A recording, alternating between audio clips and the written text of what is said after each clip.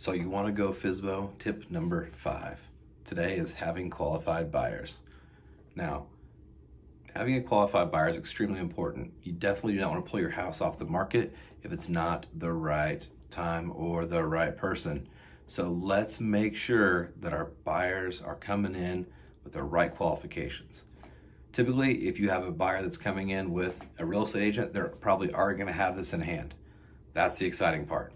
Now, let's say they're not coming with a realtor. What you want to do is you want to make sure they have a pre-approval letter if they're going to be financing, or a proof of funds letter if they're going to be using cash.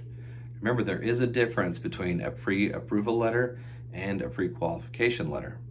A pre-qualification letter is a little less good than a pre-approval letter. So be sure you're watching those, okay? If they don't have those, you need to ask them to get them before they write an offer and you take that house off the market.